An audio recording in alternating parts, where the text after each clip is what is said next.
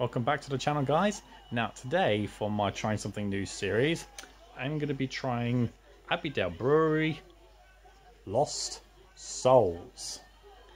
Now I saw this on their Twitter feed and thought I want to try this.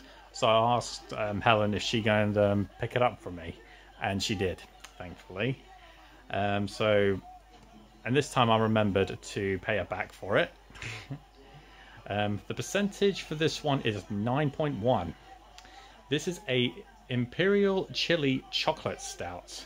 Now I will admit I am worried about this one because yes, it's not the strongest beverage I've had from Abbeydale, but it is right up there. But it's really with the chili and all that.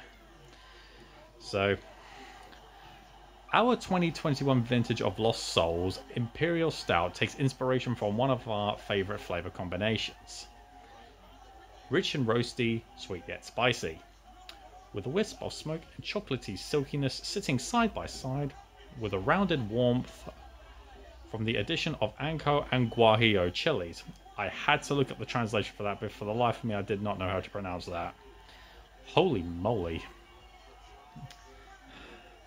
Now I've got myself a coffee next to me, so let's take a look, okay?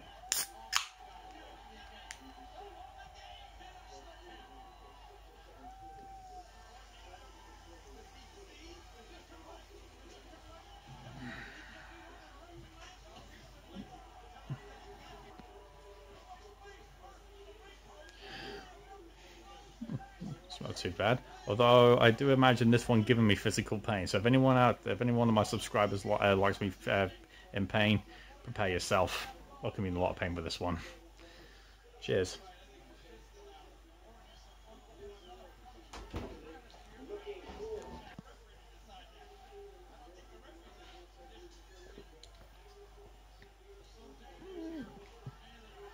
Oh, that's quite hot. That's quite hot. And I do apologise for that jump cut because my dad just opened the door.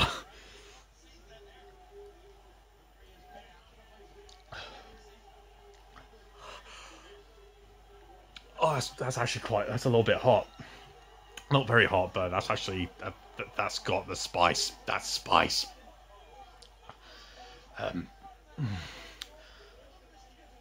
But yeah, that's actually very nice.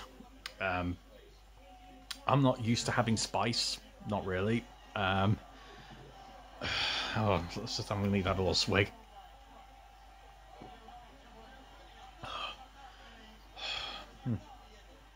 Oh. Oh. Sorry about that. But yes, Lost Souls.